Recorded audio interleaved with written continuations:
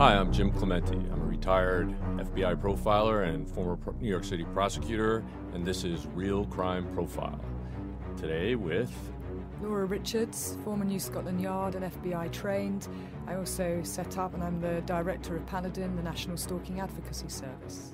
And I'm Lisa Zambetti. I'm the casting director for Criminal Minds, where I cast killers, victims, and everything in between. And I have a real interest in real crime and the minds that solve those crimes. So here we are again. So today we have just listened together to the interview for the Nancy Grace show of Jodi Stachowski, Stephen Avery's fiance at one point. And we've listened to the interview, we've taken notes in our analysis, Laura and I, and we are now going to discuss them. We have not discussed what our findings were yet, and we hope to give you some insights that we saw behaviorally in this interview. Although I'll certainly say that I have discussed this interview and the disclosure of Jodi's account, because I was asked to go on Dr. Drew the very day that actually this hit the news, and this disclosure of her abuse at the hands of Stephen Avery came out. And there were lots of mixed reactions from people. Yeah, definitely. I mean, there are some people who think she's just lying and grandstanding, and other people that believe what she has to say. So we'll be talking about that today. And some people have a mixture of both, that those two things are intertwined together. Well, and that can happen. I mean, people can tell the truth at one point and lie at another point. So that's totally human. It's not unusual. So why don't we get going? Laura, do you have any introductory remarks about this? Yes, I mean, I certainly have worked with thousands of victims of domestic violence. And so, that's something I'll throw straight out there. And of course, I've worked with victims of stalking too, and have profiled many cases and many murders. And certainly when I listened to her account, first of all, I felt that this was a very credible and genuine account from somebody who had been coercively controlled and unable to say things for a long time. And I certainly felt that the detail of what she said, certainly some of those incidents had been reported to the police. So we're not talking about somebody coming out with things at a later date that hadn't been corroborated. Yeah, these were contemporaneous reports at the time of the incidents, which are very much more reliable than somebody's memory after a decade. Absolutely. And she was being asked questions on this interview, as Jim said, about some things that happened 8 or 9 years before. So unless things are very significant, they won't tend to stand out. But I certainly feel that there are a number of key remarks that she makes about Stephen Avery's behaviour, that, yes, he did commit those domestic abuse offences against her. And when you look at what Laurie says, the former wife of Stephen Avery, Laurie Matheson, actually some of those things are corroborated by what Laurie tells us as well, not just in the acts, but certain words and phrases that are used too. One of the first things that I noticed in this interview was when Jodi said that he beat me all the time. And then she said, he threw me against the wall. I tried to leave, so he smashed the windshield of my car so I couldn't leave him. And that already has some details that really ring true to me. And again, throwing me against the wall, it's that action, that spatial relationship, that kind of detail typically is what we see in truthful accounts. She said, I tried to leave, so he smashed the windshield. It's very active. It's not sort of a two-dimensional description of what happened. It's a three-dimensional description. And there are other indicators as we go along about that. But she said, I was at work one day, and he was up there spying through a window. Okay, the fact that she said up there, again, it's a spatial relationship. Right. In other words, she didn't say he was spying through a window. She said he was up there spying through a window. So he must have been at an elevated location looking down through the window. And that, again, is a spatial relationship that makes me believe this is a truthful account. And the other thing I'd say to that is that we would call that behaviour stalking. And this is stalking within a relationship when she talks about him micromanaging her. So going to her workplace, watching to see what she's doing, who she's speaking to. And that happened on numerous occasions where he's trying to see who of which other men who work there, who she's interacting with, threatening her, threatening them. and other times where she's going to meet her parents, where he's sat opposite her in the street, but in the car with a pair of binoculars, again, watching what she's doing. So for Jodi, she would have felt that he's everywhere and nowhere, in the sense that she can't do anything without him being present. So these are some of the control mechanisms that abusers use. It's not physical, it's much more psychological in terms of what he's doing. And intimidating, right. And the interviewer sort of was incredulous when she said, but you were with him for 2 years. Why were you with him for 2 years? Was it bad the entire time? And she said, after the first week. And is that normal in your experience in a relationship, to have sort of a honeymoon period in the first week and then completely changing? Well, every victim experience is different. And so with Jodi's, listening to that, I was interested to hear what she said about this whirlwind relationship, because you have to remember things have happened incredibly quickly here. She says that she's outside somebody else's trailer that she's looking after. He appears with his nephew and they offer to help her fix the car. And they end up having some drinks, and the very next day he moves in. Right, he moves in. He moves in. Yeah. Yeah, but the way I just have to, what I noticed is she's like, oh, the next thing I knew, he moved in. I mean, there just seems to be some gaps in that. But it was the next day.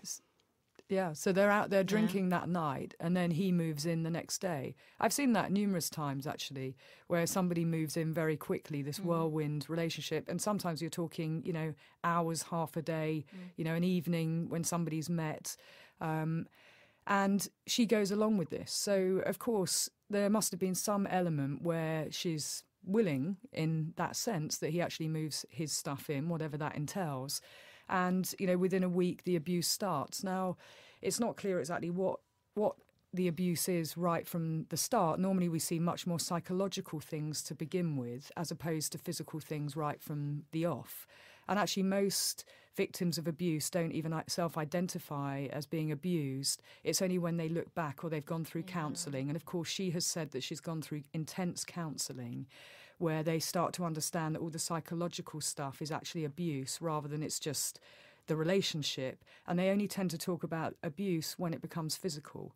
But we know most perpetrators, won't be physically abusive all the time either. They will use psychological tactics. And it's only when they don't get what they want that, in my experience, they start to use the physical or sexual side to reinforce the punishment if the other tactics aren't getting them, what they're seeking to achieve, which is normally power and control.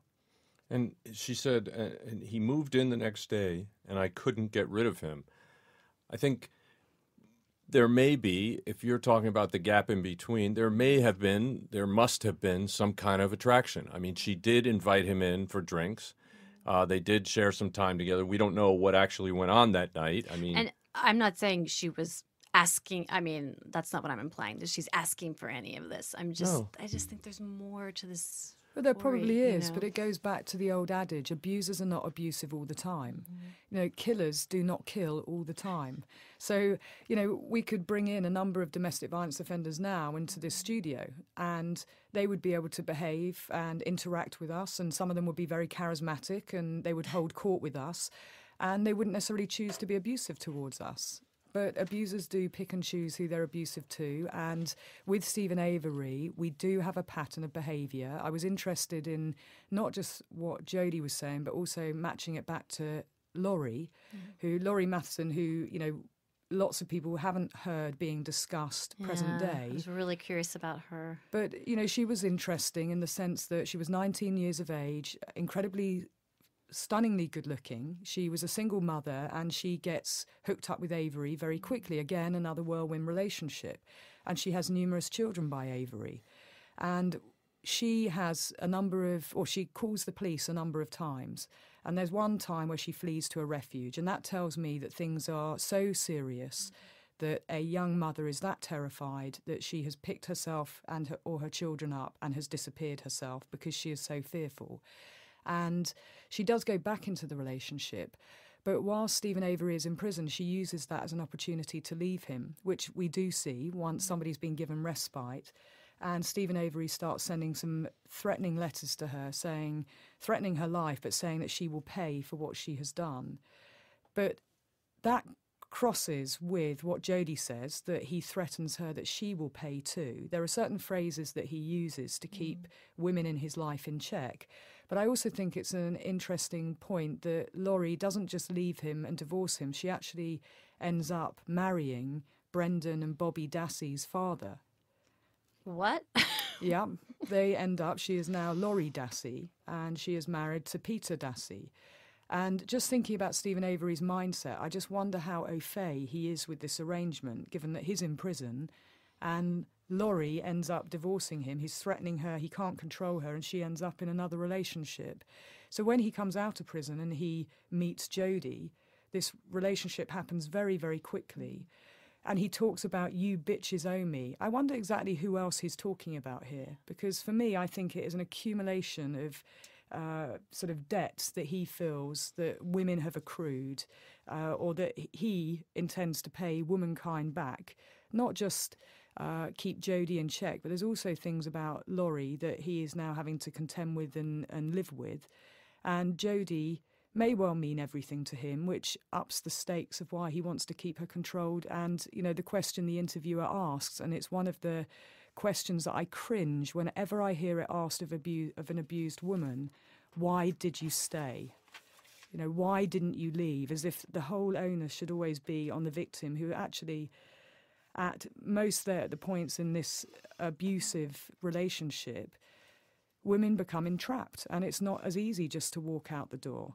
And that's exactly what Jodi's trying to describe, that she felt that she couldn't because he was controlling every aspect of her life, and she had nowhere else to go either. So on top of that, Jodi describes when he first started basically hitting her. She said he choked me, he started hitting me, and then I called the police. And he dragged me out of the house so we'd be gone when the cops came. She was basically almost unconscious when he was dragging her out of the house. And the police did find them in the car after this report. So that's current corroboration at the time that it happened, that he had dragged her out and threw her in the car. She wasn't going to call the police and then lying and then jump into the car with this guy. So they stopped. He's trying to flee the scene. He is trying to flee the scene with the evidence, which is her. And then when they find her, they said they didn't find any marks on her neck, even though she said he was choking her. But yet they still arrested him. So they must have found some corroborating evidence, or they must have been convinced by her report that there was something going on. Now, I don't know if the 911 call had any kind of information on it. I mean, if they were in the middle of it when she called, that may have been in the background recorded. So either way, he ends up being arrested. And what do the cops do? They order them to stay apart for 3 days. That's the remedy. Why did you stay with him? Well, the cops only protected her for 3 days. They didn't protect her for the rest of her life. And so she was stuck in that relationship. Absolutely. And I mean, the other issue that I have just with that account and the interview, where the interviewer says, you know, the police didn't find any marks on her neck. Well, actually, bruising takes a number of days to come up. So I train police officers all the time about when they attend a scene, how they separate the victim and the perpetrator, or that's what they should do. That if somebody is alleging that they've been strangled or choked, that they will not see evidence. People bruise differently. Right. For example, different skin types. And you need to take pictures over the next few time days to see whether there's ever any the bruising. injuries. In fact, you can tell if somebody's been victimized repeatedly because there are different colors, different layers of bruises on those areas. The same as any bruise. We all Exactly. bruise, and if you think about your own bodies, when you bruise, you know, a bruise it takes time to come out, and different colours. Yeah, it might be green, light green at first, and then it can get yellow, and then it can get dark purple and red, and then it could fade off to like this blackish yellow and things like that over time. Exactly. So that holds no water for me. In fact, our police officers now at home in most forces have body-worn cameras so that when they're going into a scene, because it's not just about looking at the victim and what injuries they have, and that's the first thing that people say, what are your physical injuries? It's not just about the physical injuries on the victim, it's also, well, look in the house. Yeah, were things She smashed? says the phone was ripped out of the wall. Right. Was it? Who took the pictures of that trailer? Because I'm sure there would have been corroborating evidence Right. there. And another thing, she said it was ripped out of the wall. She said the phone didn't work. She didn't stop there. She said he ripped it out of the wall. Again, It has to do with spatial relationships. It has to do with action. These words are the kinds of things we see in truthful statements. So again, that's a corroborating thing. And the police should have taken them back to the trailer and looked and see if things were smashed. She got thrown against the wall. Maybe the wall's smashed in. Furniture upended, right. All these things that tend to be missed. They must have thought it was serious enough to arrest him. And of course, the interviewer says, well, he denied it. Well, if I had £1 for every time a perpetrator denied, domestic abuse is about power and control. It's about that dynamic. And perpetrators don't just switch it off when they interact with law enforcement. And he's going to hold tight of a story. But certainly her account of these individual incidents, even when she's asked, did you see him be violent to anybody else? And she says, and thinks about it, says no. She doesn't try and make up a number of incidents that she may have seen just to corroborate what she's saying. She actually says no. Right. But what's interesting is she then goes on to describe a number of other incidents where either she is threatened, or her mum and her daughter is threatened, or where other people are threatened. By Stephen Avery. By Stephen Avery. Right. So even though she says she hasn't seen him being violent, she's seen that power and control being exerted through threats of violence. And so that's a really important corroborating point as well. And that she's not trying to over-embellish or extend. Right. And she does that several times, and I've noted him, we'll get to him as we get along, but she does that several times. She's given an opportunity to say bad things about him, and she says no. Because that's, again, an indicator. All signs she's telling the truth. Yes. So then she was asked by the interviewer why she cooperated with the documentary at all, and she said, I asked Lori and Moira not to use me at all. I told them it was all lies, and the parts about her saying nice things about Stephen Avery. They had called her and asked her to do another interview, and she refused that. And she was asked why, and she said, Stephen called and threatened me. He said I'd pay, and by that she meant that she thought he would beat her, and that was enough of a threat. Hello, it's Jim Clementi and Francie Hakes with a special message about a new show that I'm hosting on Wondery called Locked Up Abroad. In each episode, people tell their harrowing stories of being convicted of crimes and jailed in foreign lands, or kidnapped and held hostage in war-torn countries. These are definitely worst-case scenarios. They're truly frightening situations. Yes, no best cases here. But it is fascinating to hear how they manage to survive these ordeals. In the first episode, Midnight Express, Billy Hayes tells us about being imprisoned in Turkey for smuggling hashish. Oliver Stone even made a movie about it. But that was the movie. This is the real story. I even had the chance to interview Billy Hayes recently, and he told me the whole story behind the story of how he escaped a Turkish prison. He even told me that he went back to Turkey years later. You have to hear his story to believe it. And now, in his own words, here is Billy Hayes. And that's the important thing, that, credible abusers don't have to physically be violent all of the time. They can just say things, and that can keep somebody in situ. So the discussion that the interviewer keeps coming back to, and, I thought it was very interesting. The interviewer did their job of keep going back over ground, but asking questions in a different way. But Jodi was consistent at each time she was asked, right. Which is another important point exactly. around her credibility. It was a good sort of interview/interrogation because she went back over things to check again a second and third time to see if she was consistent. And consistently, she never went overboard. She didn't say he pulled a gun on me. He said he was going to shoot me. He was going to stab me. He was going to cut my head off. She didn't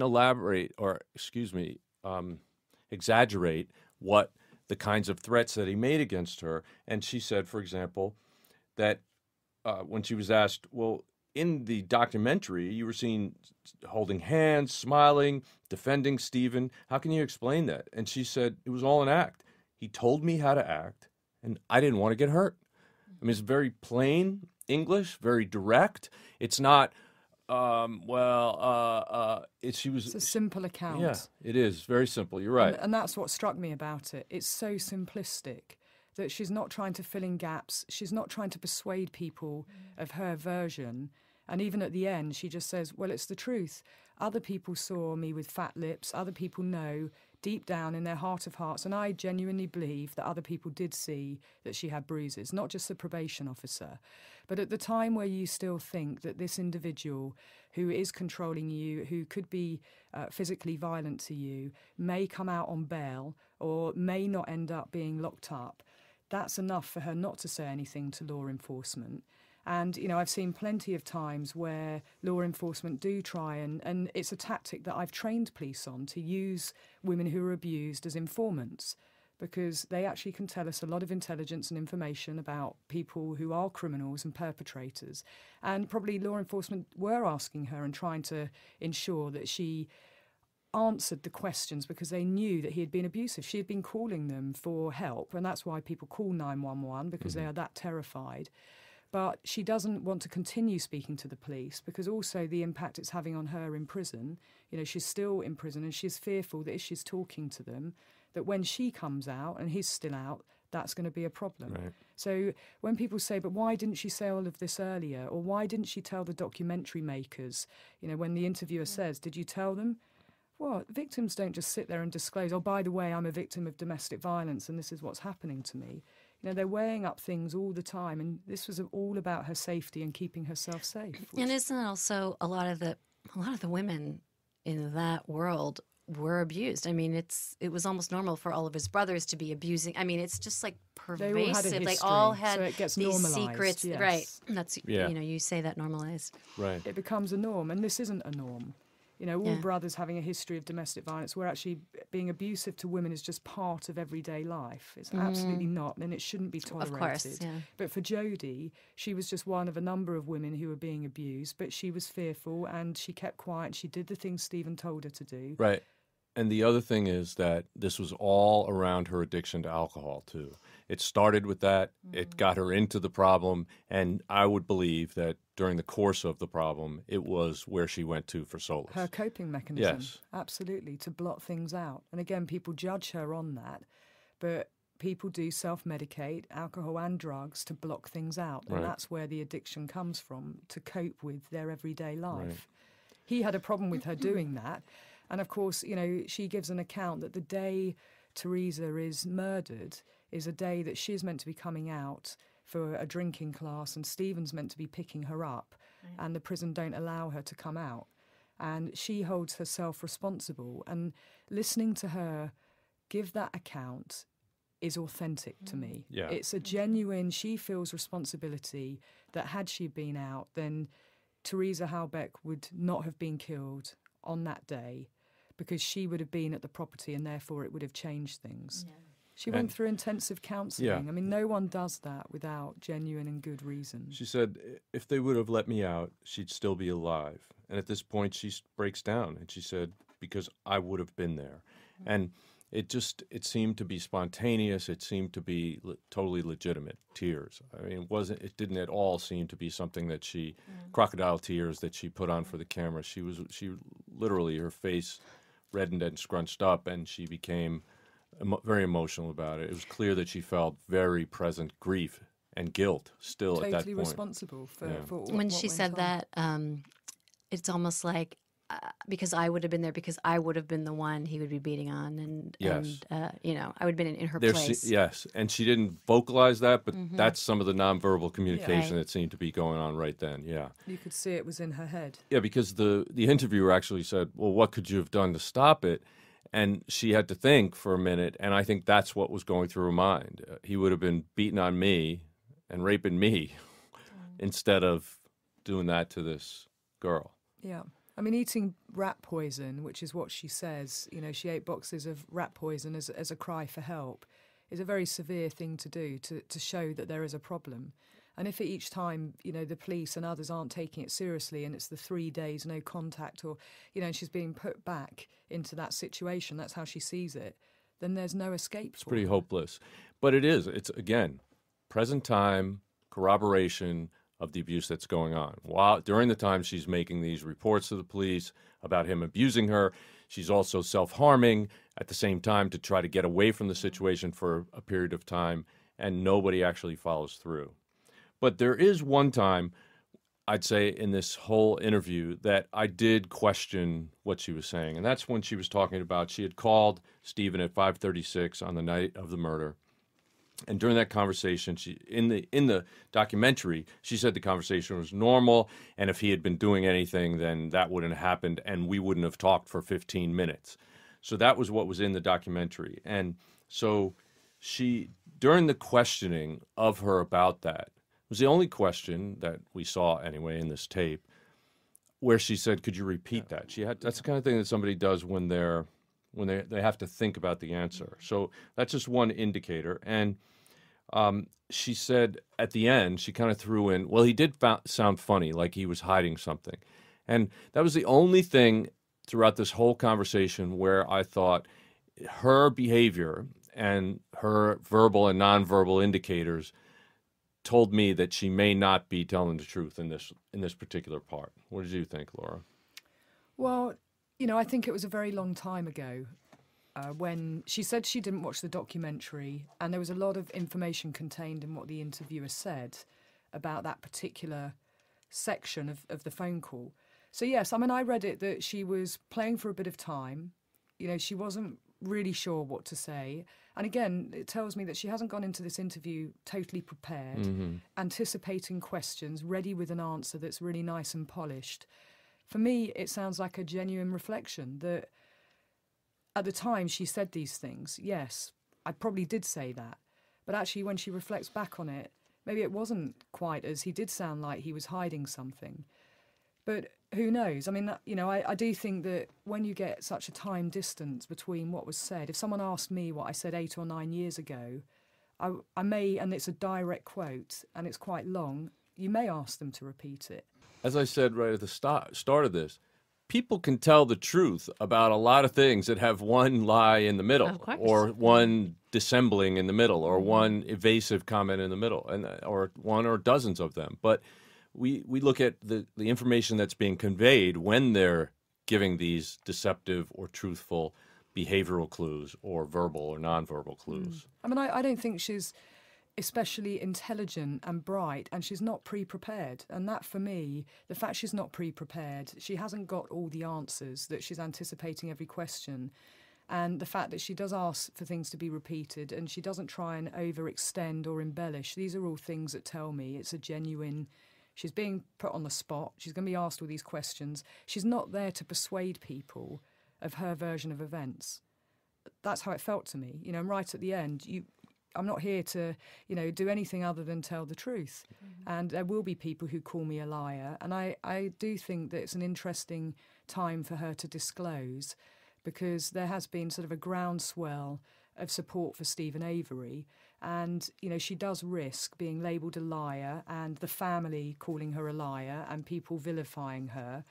But she comes out to say what she believes is her truth. And there are people who can corroborate her truth. And there are former partners who can corroborate that truth too. Right. Do you think she really hasn't seen the documentary?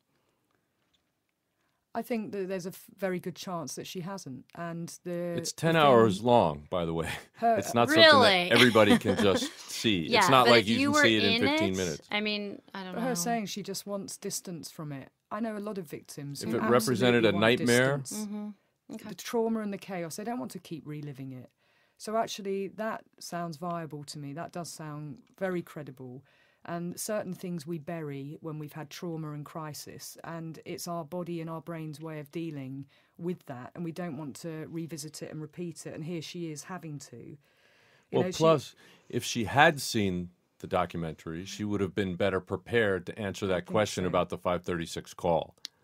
Because remember, that was a very pivotal point in the documentary where everybody thought, well, you know, if he did it, how could he be on the phone with her based on... She's sitting there looking at the phone bill saying it was a 15-minute call. We would never have been on the phone for 15 minutes if something was going on, if he was doing something wrong at the time. But she did say she was subpoenaed by the prosecution. And I think that's interesting. They didn't use her in the end, but I'm sure they would have been looking for things around bad character in terms of why they would use her. But she does make it clear that she felt that Brendan was coerced by Stephen Avery. And she does talk about this Jekyll and Hyde type character. And I do see that often in cases, this Jekyll and Hyde behind closed doors and what you see on the surface being two different things. And, you know, she's asked about letters that Stephen Avery has even sent her post-conviction. One of them she's read, and they're just more threatening letters. Have you read that? Have you seen that letter? I haven't seen all. No, I haven't seen all of them. I happened to look at it today, and it. I mean, it's written in a way you're just like, wow, he's completely not educated, obviously, and it's full of declarative, you know, exclamation points and this and that, and it is threatening in some ways. Some of it is asking for money for his mother, like, you need to pay my mom back this money, you need to give me back this and that. But there's an incredible amount of accusing her of, you know, sleeping with Barb's husband and, you know, lots of people on the property. It's interesting to read it. I mean, she says that he threatened her and wanted money, and that he was threatening her, that he was going to tell people she was driving and drinking and didn't, you know, shouldn't be drinking without a license, or driving without a license, I should say. So he was using the tools that he's used in the past, which are her Achilles heel.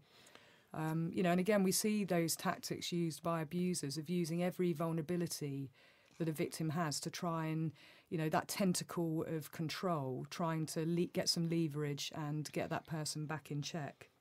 So she also said that he said to her, the interviewer asked her, do you think he's guilty and why? And she said that Stephen said to her, all bitches owe me because of the one that sent him to prison the first time. And then she said something very revealing after that we all owed him. So she was putting herself in that category. I mean, I'm sorry to use the words, but, you know, that she was in the category of bitches. You know, she accepted that. That, to me, sounds like somebody who's been domestically abused. In other words, she doesn't say he was talking about somebody else. He was talking about me and other women. She doesn't correct it. Because that's how he views women. And actually, he is aggrieved in his mind by a number of them. Right. By Penny, who was the original rape victim, by Jodi Stachowski, who was the original person who said it's Stephen Avery, by Laurie, who goes off with his nephew's father. So you've got Laurie, then you've got Jodi. And so these grievances against women are stacking up, you know, and this constant concern or micro-checking of her behaviour about having affairs, you know, seems to thread the whole way through their relationship. It's very indicative of the coercive control that you see in domestic violence relationships. And she was asked why she didn't tell the police, and she said she didn't tell the police because she thought he'd get out on bail. And she didn't want to say, yeah, he's guilty, and then have him come out on bail and beat her again or do worse. Yeah, who would take the brunt of that? And she fully knew that. So that keeps her in check and keeps her controlled. And the only time that she can disclose these things is when she feels safe, when there is no control that he or the family have. And I do think it's interesting what she says about the brothers.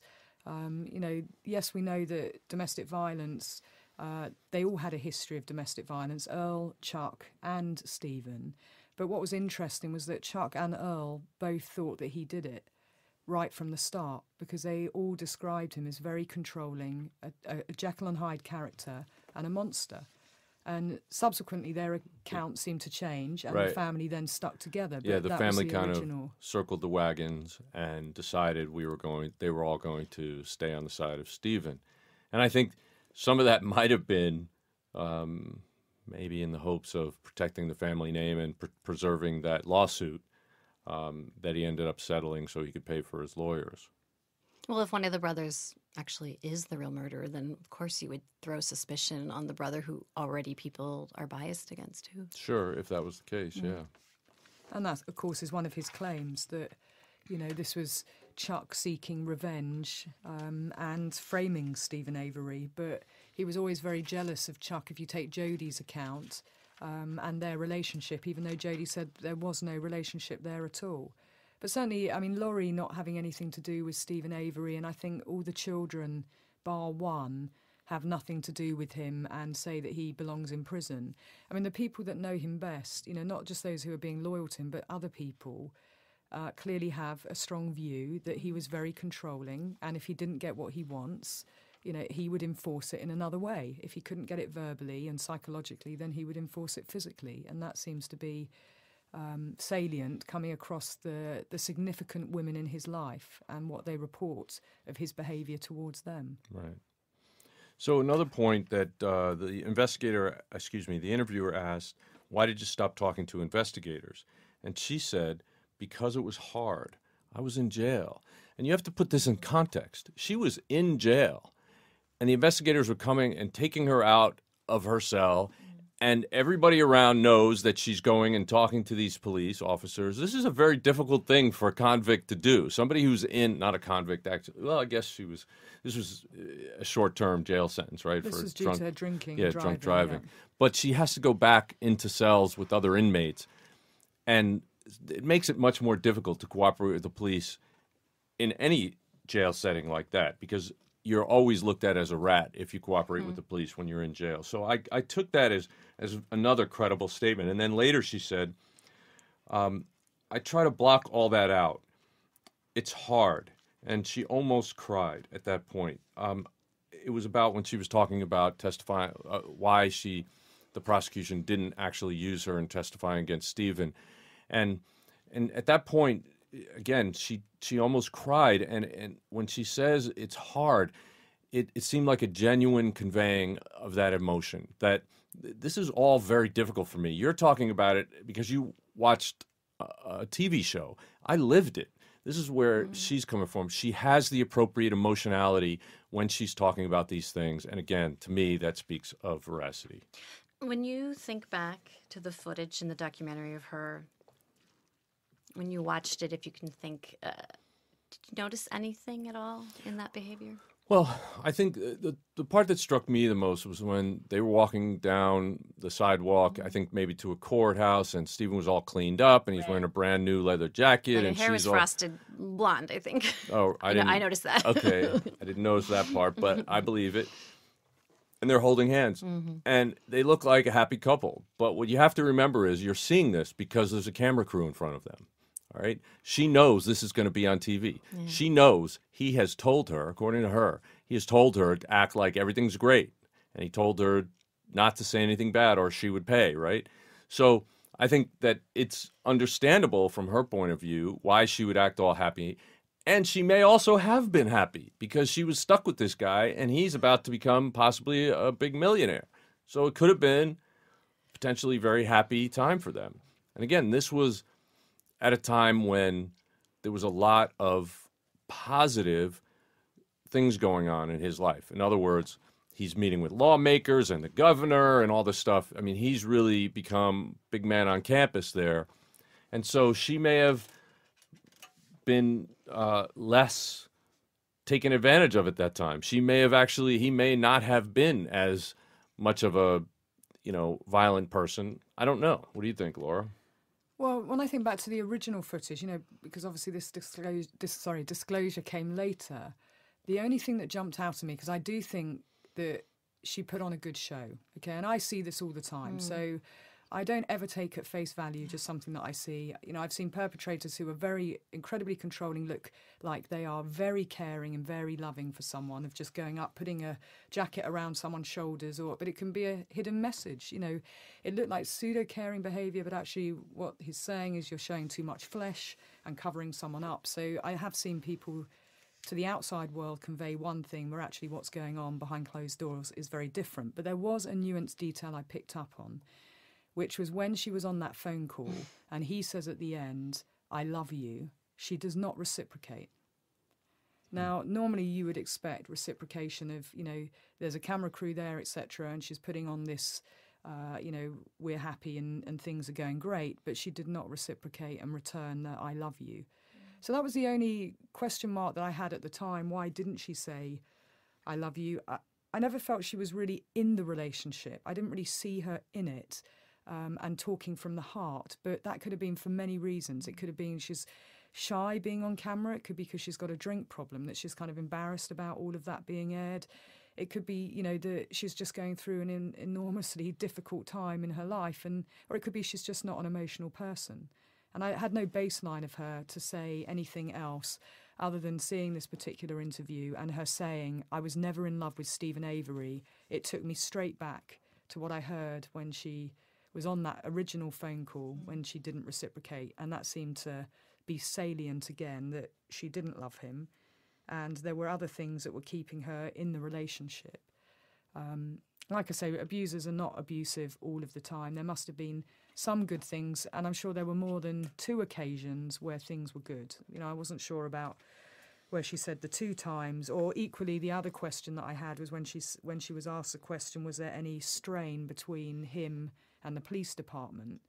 Well, I would have expected there would be some from the previous history, but also from him being arrested. Right, I noticed that too. Yeah, I didn't. That didn't quite tally, but it's no big deal from my perspective because all the other behavioural things, made sense. And her talking effectively about a number of high risk factors, and that's what I was ticking them off as. High risk factors of serious harm and homicide, from the strangulation and choking, the coercively controlling behaviour and the excessive jealous behaviour are high risk factors. Stalking in a relationship is high risk factor, and stalking her post-relationship when she's trying to separate, victim's fear, whirlwind relationship and escalation. She didn't convey it in those terms, but if I was risk assessing her, I would be concerned about her welfare. Yeah, and she describes him as the one person I don't trust. He's like Dr. Jekyll and Mr. Hyde. The interviewer asks, in what way? And she said, well, some of the times he's the nicest guy, and other times he's a monster. And I think that was very eloquently put, and I think that describes what Laura just described. In all the cases that she's worked, in many of the cases that she's worked, that's how the offender presents themselves, in a way that looks like a nice guy, but actually there's a lot of controlling behavior and negative and violent behavior and threats, unstated, but still there. Threats. I didn't mention threats to kill, which again, high-risk behaviour, to control. And, having created a risk assessment model that all the UK use, UK law enforcement, that is, England, Wales, Northern Ireland and Scotland use it. It's 27 questions that when a victim discloses that the police ask, and she would score highly on that risk assessment. But the other point, just to cover off, is that, certainly just because he's guilty of domestic violence and domestic abuse, that doesn't mean to say that he is guilty of murder. But this is relevant and it is important. Unlike one of the defence barristers when we were on, or defence lawyers on Dr. Drew, who immediately said, she's insane, she's an alcohol user, she's discredited right from the start, she's mad. All these things that actually are used every day in court, or we hear people talk about it as a way to discredit a victim. But they're all things that can happen as a consequence of abuse, as Jim said, as a coping mechanism. So it certainly is relevant, and it shows it's a window into his objectification of women. You bitches, you all owe me. If he treats the people that he's meant to care and love and look after, the people that he's meant to care about the most in the world, or, the best in the world, I should say, what's he prepared to do to someone that he doesn't know? A female that rejects him, that he feels angered about women, and he makes an advance to a woman and he wants her to reciprocate that because Jodi hasn't come out that day. It's a big question mark. And the fact that he strangles and chokes both Laurie and also Jodi, strangulation is one of the most common methods used to kill women in domestic violence situations. And I know we're going to come on to what happened to Teresa Halbach, but people keep asking the question, well, there's loads of blood. Well, who says there's loads of blood? That's an assumption based on one story, and we're going to get into what that story is. But a couple of other things that I wanted to mention about this interview. And to be fair, the other indication of deception that I saw was, and there were only 2 of them in this interview, but where she said, she was asked about the 4 letters that Steve Avery wrote her, and she said, never read them. And then she said, I read one of them. Yeah. So she corrected herself right away. So when she said never read them, to me, that was... An alarm bell went off for me too. Yeah, but then she immediately corrected herself and said, I read one of them. So that, just because I want this to be balanced. Right. So, she said that Stephen told me to make him look good in terms of during the documentary filming. And he, at times, she said, some of the threats that he had said to her over time was he told me he'd burn down my mom's house with them in it and my daughter in it. And then she was asked about a couple of police reports. And we talked about, in one case, it was break time. She was out sitting in the car with him. And there was a bunch of guys there. And Steve Avery asked her, what are those guys? Which ones of those guys are you talking to? And she said, I'm not talking to any of them. And he got loud, so I got out of the car. Then he got out of the car and he was screaming at me. And the guys started coming over to see what was wrong, to see if there's a problem. That was, another situation where he was trying to exert control over He these. threatens to kill them, doesn't Right. he? He said he'd come back with a shotgun. Right. I'm gonna come down there and kill you. This is how he responds to things. All right. So it's the jealousy, it's the lack of control. If he doesn't have control, then he threatens murder. Poor impulse control, and that's witnessed by other people. And that's why it's interesting when she asks about has he been violent to other people? He clearly uses violence, and it's how you understand violence. Some people think violence is just about physical, but it's about threats, and it's about coercion, and it's about psychological and emotional. But here's somebody who will go up to a group of guys and threaten to harm them too, because they're talking to his girlfriend, his fiancée. Right. And they were coming to rescue her from his violent rages at the time, or at least loud rages. So, and then the other report that she was asked about was when she was pushed, punched, choked to unconsciousness, dragged out of the house to the car. Then they were stopped by the police. And again, that's the one where they said there's no physical evidence of you being choked. But again, they didn't wait for the bruises to actually appear. And there must have been a believable component because they arrested Stephen at that time. And she was asked about why she thought he was guilty, and she said, and I thought this was, again, another other sensory information, where she said, as soon as I saw it on TV, because I was in jail, something in my gut told me he was guilty. And again, that kind of information, that kind of sensory information where you're saying, I had a gut feeling, is again, an indicator. Basing statements on that kind of information, that's an indicator of veracity. She was then asked, about Charles Avery, Chuck, and his history of violence with women. And she said, Stephen thought that me and Chuck had something going on because Stephen was jealous. And I was not allowed to talk to him, so I did what I was told. Again, an indicator that she is being controlled by Stephen. And all of this corroborates itself. This is a history that's documented at the time with police reports and all sorts of sensory data tell me that this is a truthful report. And again, it doesn't mean that because he was domestically violent that he's definitely a killer, but it is certainly consistent behavior with saying that bitches owe me. Right. Again, I apologize for the statement, but using that word. But the fact is that is consistent with his stated intention to take what he wanted from women. And his entitlement and his threatening nature. Right. And I believe that he intended to have a sexual encounter with Teresa on that day. And when she tried to fight him off, he ended up killing her. When she talks about telling the documentarians that she doesn't want to be in it anymore. So she's very detailed about the documentarians. I told them this. I told them that I didn't want to be in it. And then the interviewer says, well, what did they say to you? And she's like, oh, I don't remember, Okay, but you know what? That is actually an indicator of veracity. The fact is, no, when you're being asked specific language that was used in a conversation 8 or 9 years ago, if you said, this is what they said and this is what I said, unless that is a very traumatic event in your life, then if you said those words, I would say you're lying. Because it's impossible to remember with specificity what words somebody says in a conversation. But not just the words, but just did they agree or say, no, I'm sorry, But that's not what she was asked. She's a very literal person. And she was asked specifically, what did they say to you? And she said, it was so long ago, I don't remember. So I know what you're saying. And again, in that situation, though, people, all I can say is... She's not looking to fudge it or to make up anything. You know, she's talking about thinking back to 8 or 9 years ago of what exactly did they say, and she's taking that very literally. And I genuinely think, you know, at the time she did sign up, and she would have signed a disclosure, right, to be in this show. But afterwards, she's then saying, when they want the next interview, actually, now I'm away and I'm safe, I don't want to be in this. I don't want to either give you a new interview, and I actually don't want you to use any of the footage. But of course, she's signed that away already. Right. Well, the filmmakers have gone on record because they did watch the interview, and you know, they don't want to throw her under any buses or, you know, cause her any pain.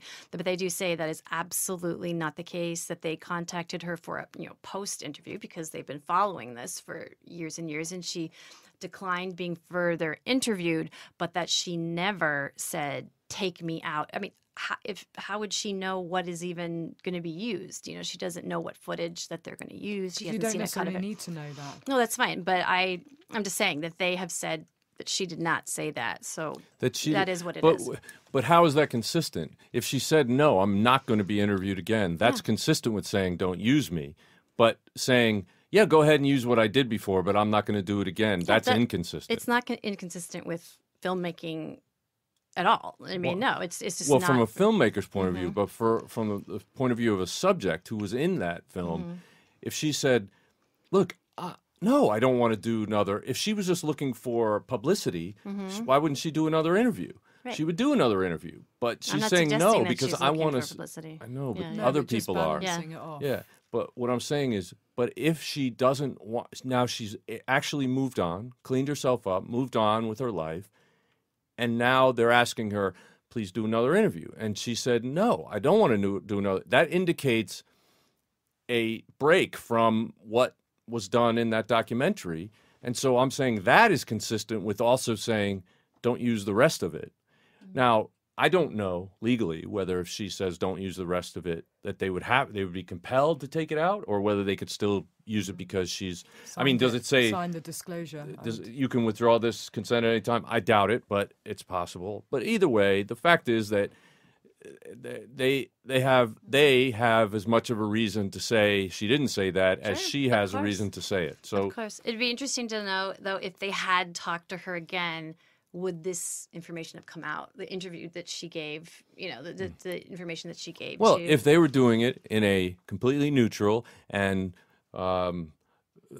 therapeutic way, maybe it would have. But if they did it in a way, well, you know, we're trying to show that Steve is actually like he's gotten the raw deal here. Yeah, okay. I don't think that that's what they. Well, you don't, but let's talk about it. Let's talk about it. Let's talk about it. Let's go. Let's go, Clemente. No, go ahead. I mean, I've been thinking a lot about this since we've been talking about this subject, and I've read a lot of what Demos and Ricciardi have said, and they don't say that he's innocent at all. They were following the justice system. They were following what the two parties were doing in the legal system. And of course, they were following the immediate family, around Stephen, which is important because their access is through the Avery family, not through the Halbeck family. Who have no obligation to talk to them at all. Halbecks absolutely don't. Well, I mean, there are going to be a million perspectives on this story from every single angle. That doesn't negate what the mother went through. That doesn't negate that's a compelling story, and I felt for her. And I kind of felt for the father, too. When he's pulling off leaves of lettuce and eating the bugs and all at the end. I mean, he's a human being. And he has a terrible record, too, by the way. Well, I'm sure he does, but that's what I was going to say. But he has, this is his son. This is somebody he wants to protect. He wants to believe he's innocent. He probably was looking forward to $36 million or a split of it at some point. I mean, of course, it would have changed their lives completely. But back all that out, what I'm saying is the documentary itself had a theme. And it came out in a way that made it look like, because Steve Avery was definitely wrongfully convicted by the actions of these police officers and this prosecutor, that it made it look like it just might have happened again, as opposed to being what in all of the information that's come out after it, there is none of that information that tells me that Steve Avery is actually innocent a lot of the information that wasn't put in there tends to prove that he's guilty. And so there's things that they had to choose. Well, of course. I mean, you have 700 hours Of of film. and footage, and they say they included what was the strongest case that the prosecutors had against him. But that's just not That's true. what they But that they any included. documentarian, I'm sitting down with a number of them at the moment. You have to tell the material to them, but then they start to create the script and they want to make sure of those choices, of what they're putting in. And I think I found myself, I'm going to use myself in this, that they were giving me information to make certain conclusions at certain times. And I found myself falling into that. So whichever way you slice it, they have to make decisions about what they're going to use. Yeah, of And course. this They have to definitely had a filter, yeah. flavour that this was happening a second time over. And my sense of outrage was absolutely there by the time I'd finished. It was only when I went back, looked at my notes, checked some of the things that I'd written, that I started to see there was another set of things that I needed to consider, and that actually these things had been left out for whatever reason, but they had been left out. And whoever you get access to, I mean, I've given and done lots of documentaries with bereaved families of homicide. When you're in their home and when you're with them the lion's share of the time, you can start to feel yourself seeing something from a perspective. I mean, that's a human being element, that you get drawn in by the emotion of things. And, you know, afterwards, after the fact, they can say, oh, we came at this from a very, objective point of view. But I personally don't think that they did. I think it's... We'll have to they've disagree absolutely about been that. myopic, yeah, and but they've let me- helped us make conclusions, and Right. those conclusions Well, I are think that flawed they because have they're not on the very evidence. well shown true breakdowns in this investigation. I mean, there's no denying Yeah, there's that. no question Yeah, about that. and that's but all. it's the that's- evidence that's left out. The handcuffs and leg irons that were found Okay. in Steve Avery. No, don't wait. Let me so go finish. ahead, you go. Handcuffs and leg irons found in Steve Avery's trailer, which he admitted were his, and Yeah. he said he used them in sex play. Right, that he bought with his sister, who also bought leg irons for use with her husband. I mean, this, yeah. Okay, That's right. but what are you saying? No, I'm Does just. that take yeah. away the fact that they actually found them? Why didn't they put that in the documentary? They had it. They had the information. They didn't. They chose not to Not put to it in. use it. That's important. Okay. Was that used in the trial? No, it was not. Oh, I don't know if it was used in the Okay, trial. No, well- I'm saying it wasn't in the documentary. Right, but we don't know if it was used as evidence in the trial, right? I Did don't that- know. But, okay. But Yeah. the documentary isn't about the trial. The documentary is about the entire case. No, Right, it wasn't right. limited. They certainly put things in the documentary that were not in the trial. And then Brendan had huge bleach stage on his jeans, and he told his mother that he got those on his jeans because he was helping Stephen clean up the floor of the garage. That wasn't in the documentary. Yes, it was, because I remember hearing that in the documentary. Yes, When? I absolutely remember that. I'm not sure that was in the documentary. Yeah. I listed it as the evidence left out, but if I'm wrong, I heard it on the interview with Brendan Dassey that wasn't in the Yes. in the show. Well, Right. I didn't hear any of that, so. But Okay. we've talked about it, you see, since. they didn't put in that Jodi did not want to do another interview at the end. That in 2006 the Associated Press had done an interview of a cellmate of Stephen Avery's, and he said that Stephen Avery's admitted to and drew out a plan to torture a woman. And talked about a torture chamber. That in 2004 that he was being investigated for child sexual abuse of his Right, so niece. And They didn't include Laurie, which, you know, even on the basis that he had a history of domestic violence reported to police, because they try and make it look like they're being upfront right from the start about the cat, that's what I instantly bought into. They're putting the stuff up front. Did she want to talk? I mean, did she want to talk to She them? didn't need to even speak to them. I mean, they could have just said it's a public record about what his history is. I don't know whether they even approached Right, her. so we don't know if they approached her No, and she but Laurie declined. just dropped out of the documentary. And what's interesting is when you Google her, even if you just open source intelligence her, there's a whole history there around her, around the children, and around the brothers. So it's just to say, if you're giving a balanced documentary, I would have liked to have heard some of these other things They as well. did show his letters to her saying that I'm going to kill you, and They showed Yeah, that. I remember seeing that, but I don't remember seeing that she went to a refuge, to a shelter. That tells me that things she are made at police such, reports. Yeah, she'd made police reports. Things are at such a tipping point. When someone goes into a refuge, they do not do it lightly. They do it because they are fearful for their lives. You know, and the children not wanting to see him. These are just things that you can just throw out off the top of your head that if you do a balanced review of it, you would like to have knowledge of that, and then you can make the decision, because that's kind of what the show is all about, isn't it? We're kind of showing you all these things, you can make a decision. But I think some of these big omissions tend to give quite a myopic view of what's going on. And afterwards, you know, Jim and I have both spent a lot of time researching all the other material that's out there that they could have chosen. Okay, Jodi's interview came later in terms of her disclosure, but there's lots of other material that they could have chosen too, which they made a conscious choice not to. Right, and I'm not blaming them for doing that. What I'm saying is they produced an amazingly compelling documentary, a piece of entertainment, and that was their job. But to say that they did a completely balanced job on what the actual facts were, I would say that's not what this documentary was. That's all. And that is, if they had done it, maybe it wouldn't have been the huge success that it is. I think it has really created a hell of a lot of dialogue. I mean, the reason why we're talking right now is because of the momentous event that it created in the world, not just of entertainment, but it has spurred on a lot of important discussion about what the police and the prosecutor did in this case. And I think that's compelling. That's about the justice system. And whether he killed her or not, this is something that needs to be rectified.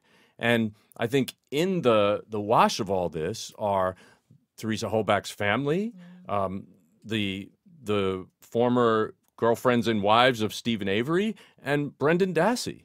I think they've all been victims of this guy. And I think there's no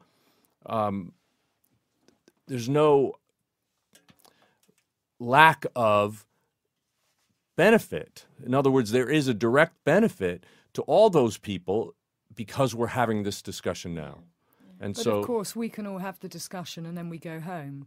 You know, for them, this is their lives. This is real life that we're sort of discussing as if it doesn't really have any consequence. And of course it does. And you could see that etched across Jodi's face. And of course the Halbach's family, those who are having to relive this because we are all discussing it. So I have a huge amount of empathy for them, because these are real life cases and these are real life people that it's great to have the discussion about. For me, this is the bigger picture, the system. Right. I think we all agree that the fair trial did not ever happen, and whether that can happen now, even so, you know, he has a good defence counsel who's got a Twitter handle and calls herself, you know, unmaking murderers, which is a whole nother show probably on its own. yeah.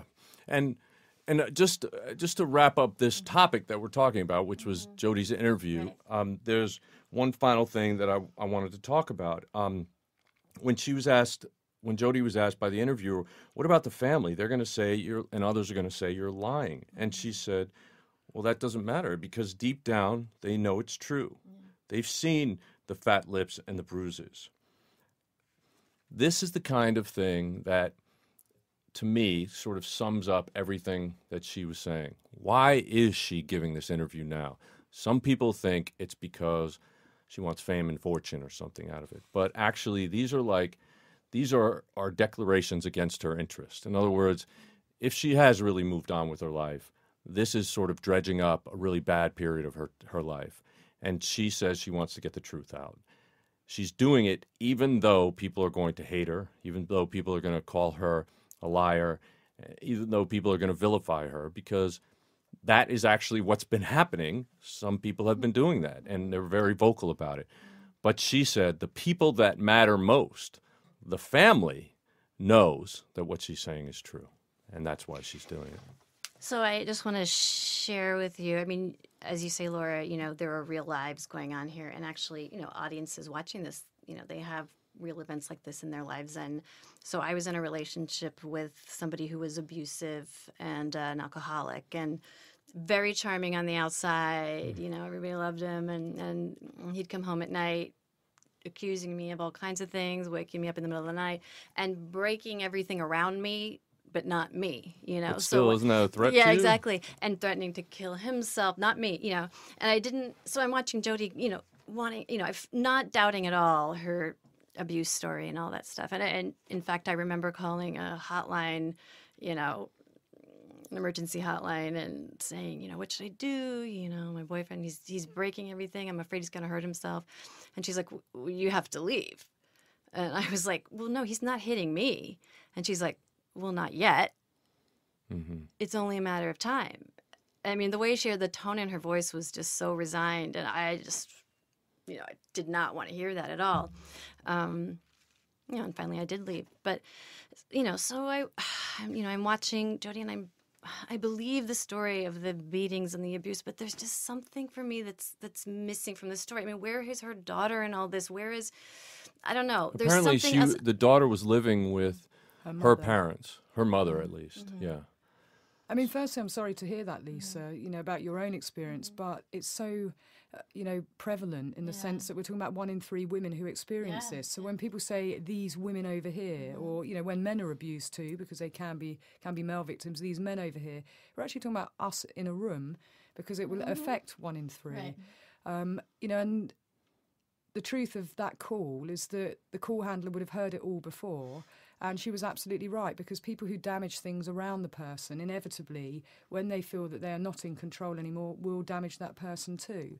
But it's the hardest question to ask someone, because many victims at that time are not ready to leave, and they have to find the time and the space and get the respite and have the support from Paladin, my service, and Women's Aid and Refuge and all the great specialist services that are out there to give them the information that they need and to help them risk manage and safety plan to leave safely. And we're People gonna can't just walk out the door, as you quite rightly said. And at the end of this podcast, we will list a couple of resources for women who find themselves in that situation, or men, and hopefully they will reach out for help, because we don't want to see anybody else become a victim. No, and thank you for sharing that, because it's important that people relate to Thank you. the subject. It's not. Thank you for giving me this. It's so funny because I hadn't even really thought of it in a really long time. And just watching again with you guys just now, It brought I it was back like, up. oh, yeah, that's right. That's why I'm... Because sometimes we bury things Yeah. and we try and put those things in a box, and we shut that box because it's a part of our lives we don't want to revisit. And The isn't that same what Jodi as said Jodi did. in her interview? Yeah. But we do move on. All right. Well, we hope that you've gained some insights with our discussion today. This has been very insightful for me, and I hope that we have given you some things to think about with respect to this case. And I will promise you there will be more. We'll be back talking about other interviews, and we will be covering some of the questions that the listeners have written into us on Twitter or Facebook or on SoundCloud itself and iTunes, I guess. So if you have specific questions for us, keep them coming, and we'll do our best to answer them in subsequent podcasts. Yeah, please post them on Facebook, Twitter. Or at Real Crime Profile, or at Laura Richards 99, or Jim Clementi, at Jim Clementi on Twitter.